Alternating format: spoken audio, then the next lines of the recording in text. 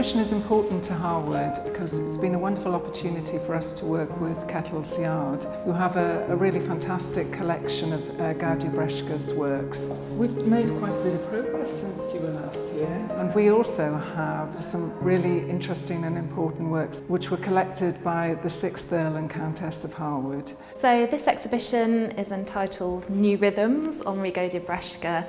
This is his centenary year, so it's 100 years since his tragically short life was ended when he enlisted in the French army and served in the war. So we wanted to construct an exhibition that celebrated that life, but also focused, rather than doing a retrospective exhibition, focused on a particular theme.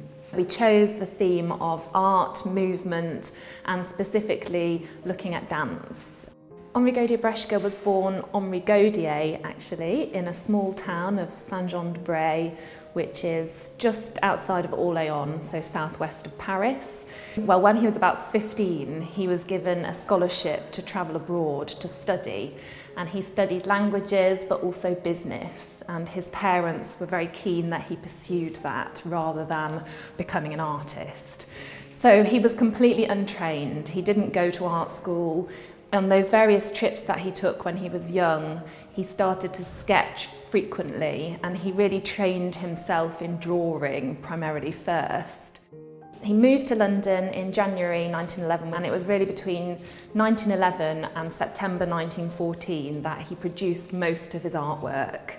And he was incredibly prolific, so he died at the age of 23, but in that short space of time, almost 4 years, he produced over 100 sculptures and thousands, literally thousands of drawings, so approximately 2,000 drawings. He loved to draw animals. He also loved to draw and sculpt wrestlers, and he loved the subject of combat.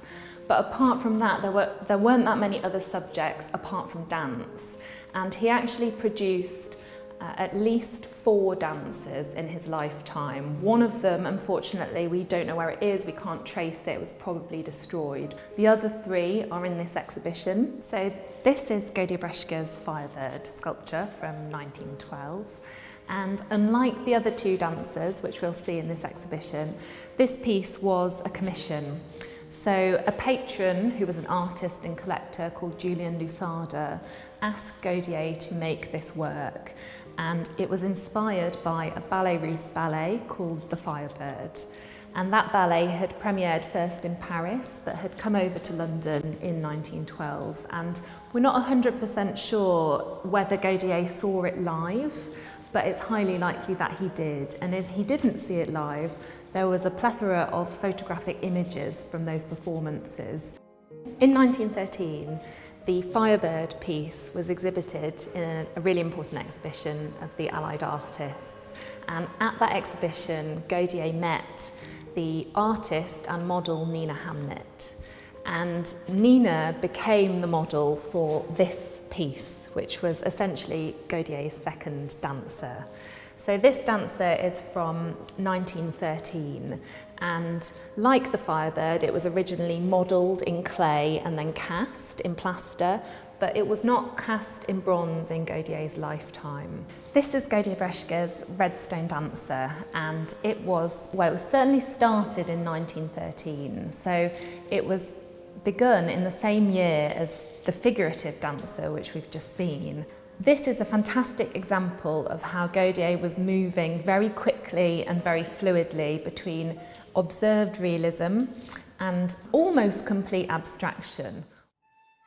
At Kettle's Yard, we have a fantastic programme of supporting contemporary artists, so we wanted to bring that element into this historic show, and we were delighted to be able to work with a choreographer, Margosetta Dizeron, and a composer, Kate Whitley, to produce a completely new piece.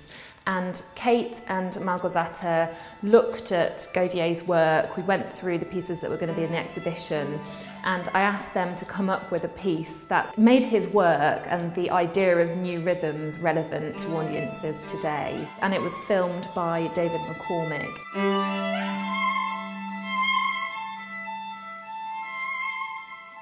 It is the first time that dance has been used as a theme to explore his work.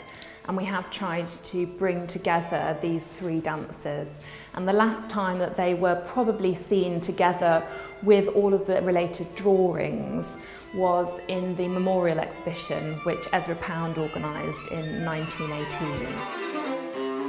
We're delighted to be able to bring this exhibition to Harewood, and one of the key works in the exhibition is the Firebird sculpture, which is from Harewood's own collection. So it's great to be able to place that centrally in the display, but also populate the space with these other dances that Gaudier produced.